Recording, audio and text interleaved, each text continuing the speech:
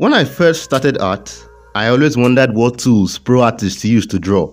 Well, I'm no pro artist myself now, but I will definitely tell you the tools I use to draw my portraits. Now, to be clear, these materials are not the only ones I have. This video will take hours if that's the case. I will only show you the materials I use on a daily basis. The first material on the list is the HB pencil.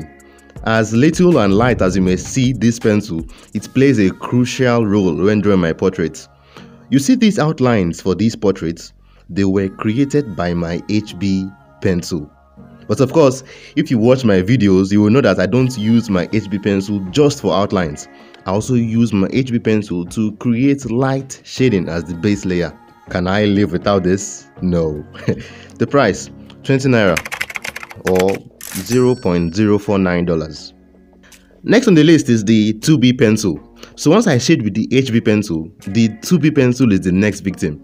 I use this to make the shading darker after the HB pencil has been used. Can I live without this? Yes, I can.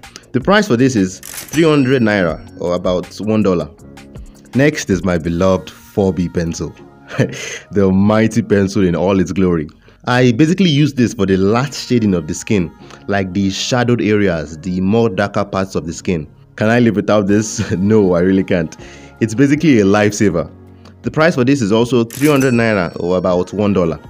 Now, I also have a 6B pencil, and I sometimes use this pencil in some areas when the 4B cannot get darker. The price for this is about 300 naira or $1 also. But really, if I'm being serious, I rarely use this pencil. Instead of using my 6B pencil to go darker on the skin, which will just cause more graphite shine, I'll just use my charcoal pencil 4B version. Oh my goodness, this is one pencil I cannot live without. Like, this pencil does most of the work. For example, when I want to draw areas like the eyelashes, the nostrils, the middle of the mouth, or even some dark hairs, I use my 4B charcoal pencil all the time. When I was drawing this complex hair, my 4B pencil took a serious hit. I use it a lot, and this is the reason why it is now short. The price for this is 700 naira or about $2. Next is the charcoal pencil, the 6B version. This pencil is not completely useless, rather far from it. When I go dark with the 4B charcoal pencil, sometimes it still isn't as dark as I would like it to be. This is when I use my 6B pencil to go darker. I use this 6B charcoal pencil for things like also the eyes, the hair, the nostrils. Can I live without this? Hard to say, but I'll say no. The price for this is 700 naira or about $2. And yes, how can I forget them charcoal sticks? These charcoal sticks come in a pack of hard, medium and soft, and they serve a somewhat important role.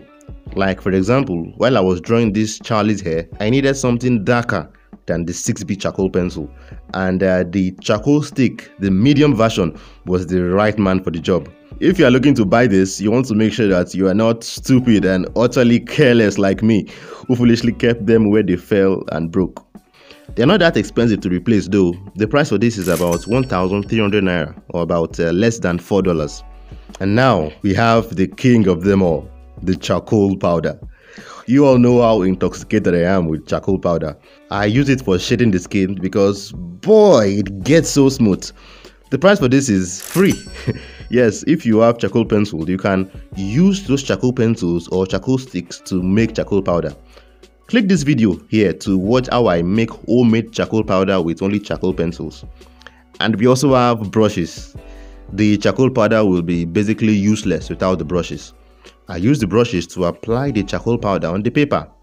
To be clear, I have different kinds of brushes. These makeup brushes I stole from my sister. And also this one I bought by myself.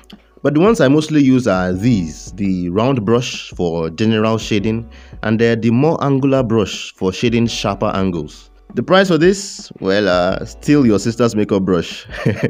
Or you could just buy cheap ones below $5 from a makeup store. If you're a guy, hopefully they don't look at you weirdly when you ask them for a makeup brush. I also use miscellaneous materials like the kneaded eraser. It's very foldable and malleable. It's perfect to create some fine highlights. The price for this is 500 naira or about $1.5 basically. I have a cheap stick eraser, also a sharpener to sharpen the pencil. It works just like every regular cheap sharpener. Oh yes, how can I forget? Papers. Now everybody asks me the kind of paper I use for drawing. I've always used this paper called Pelican card or glossy paper. I think it's only available around here in Nigeria, but it was very effective. It worked nicely and life was good until all of a sudden all the shops in my area said they were out of stock. It's been weeks now and well, no Pelican. I haven't found the paper anywhere. So I started to use this new paper called Strathmore paper. It's very smooth, so I don't think it is the popular Strathmore Bristol. Maybe it's more like Strathmore Vellum. I really don't know. I just walked into the store, I asked for Strathmore paper, they gave this to me, and I walked home praying that they did not just sell nonsense to me. And dare I say, this paper works wonders. Man, it's so smooth, it blends well, it's literally a miracle of a paper. The price is 4,000 naira for one full yard, or about say $10. I'll drop the links to where you can buy most of these materials in the description. The total cost for everything turns out to be 8,200 naira, or roughly $22. But these tools will be completely useless if you don't have any idea how to use them. This video on the screen explains how you can shade with your pencils, the techniques you can use to make your art more realistic. Watch that. Yes, that. And I'll see you in the next one.